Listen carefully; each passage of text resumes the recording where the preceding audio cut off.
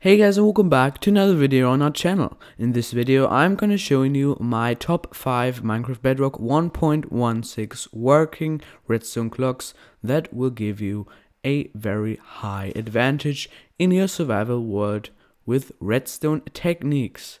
So if you like this kind of content, then please hit the like button right now, subscribe to our channel. This would mean very much to us, and then we can start with the video. So the first clock I want to present you is a very simple clock that uses observers and a piston to shut the clock off.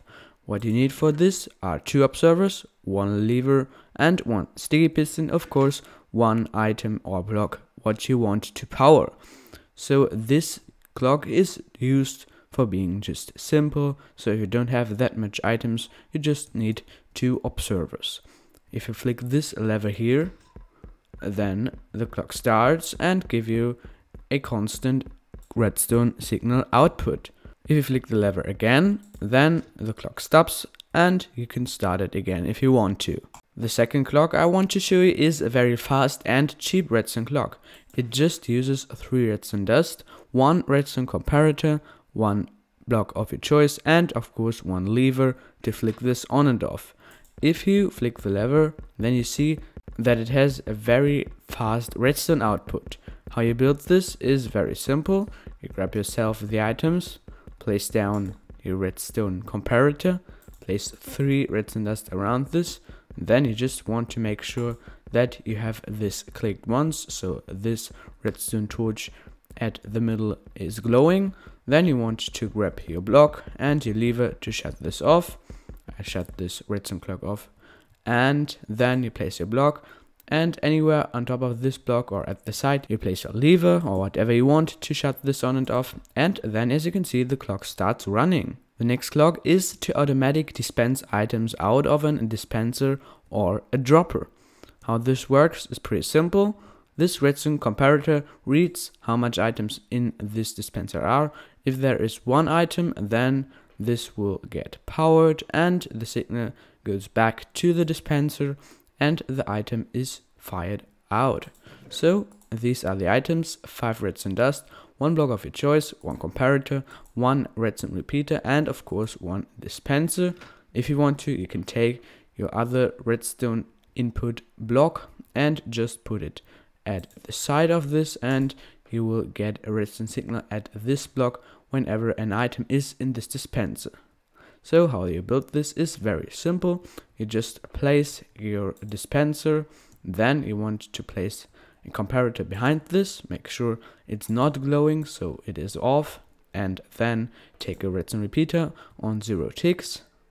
You take your redstone dust and just place it around this so it is back at this comparator. Place another block at the side just to get the signal back to the dispenser again. Now is 1 item in this, then it gets dispensed. If there are more items, all the items get dispensed out too. How this works with the note block is very simple. Whenever an item is in this dispenser, this clock will go on and just gives a signal to this note block, and you can use this for anything of storage systems or wherever you want to. The next clock, so the fourth I want to show you, is a clock where you can time the output. So as you can see, it uses hoppers, pistons and comparators, and these are the items you want to have: 2 blocks of your choice, 2 hoppers, 2 pistons, 2 redstone dust, 2 comparators, 1 redstone block, 1 lever, and these are the items. So if you want to, you can use sticky pistons too. So how this works is very simple. If you flick the lever, then you will see that whenever this redstone block is next to this redstone input block, so the note block, then it has a redstone signal and just powers 1 time.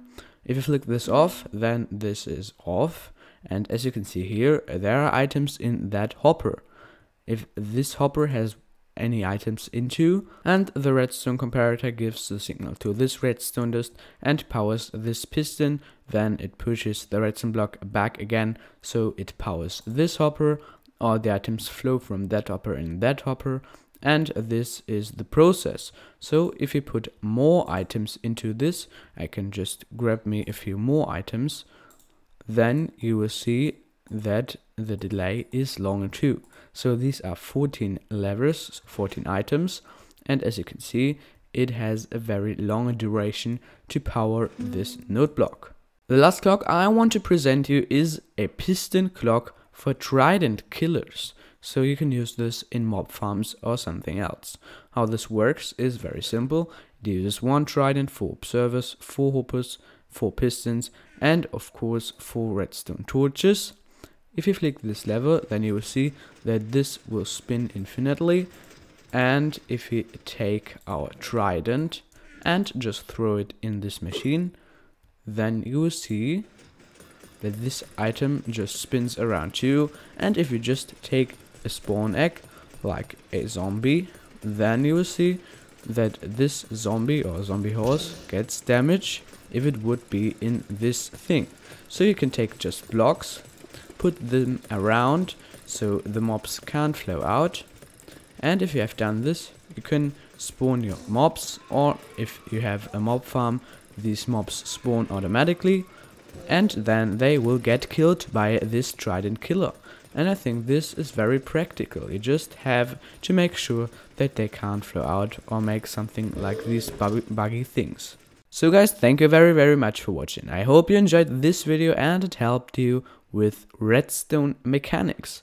If you like this kind of content as mentioned, please hit the subscribe button right now and comment down below if you have some questions or some video suggestions, and then we will see us in the next video.